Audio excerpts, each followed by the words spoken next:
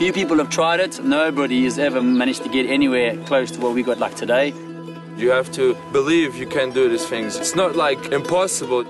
There's been a few people that have been like sort of following us. It's me, my boots and we're gonna make it. I definitely think it's going to be the next big thing.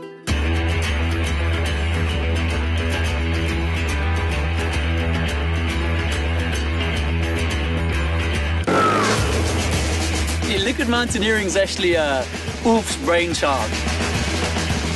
It's a new sport. It was not existing before. You have to run very fast on the water.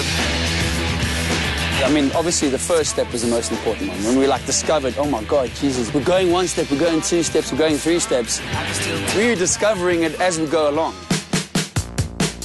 While we're still on land, we try to get up really speed. Soon we touch the water. We try to get like a swimming machine. It's not straight into the water, you know.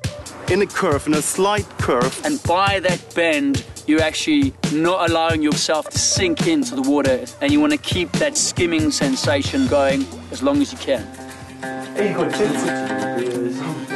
Bonjour.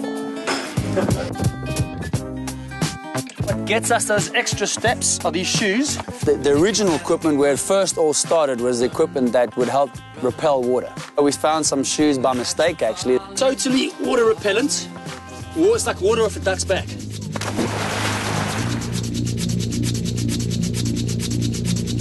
It takes actually a lot of practice, a lot of focus.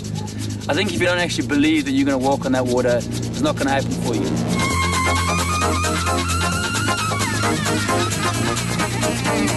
Go, go, go, go, go, go, baby!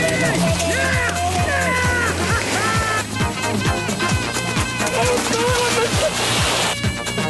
Come on!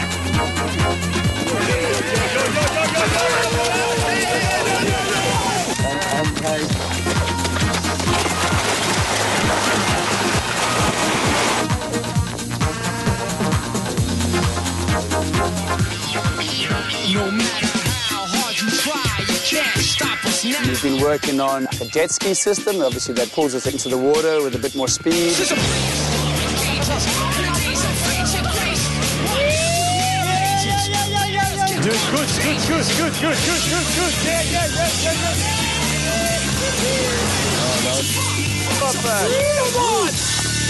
Come on! Yeah! Be with yourself, believe in it. It's not about the miracle, it's just go for it. Try to do it. If you fall down, try again. People want you to think in a certain way, and this sport actually allows you to push your horizons further. It's not boxing you in and saying that's what you are. You're just you're moving past it all.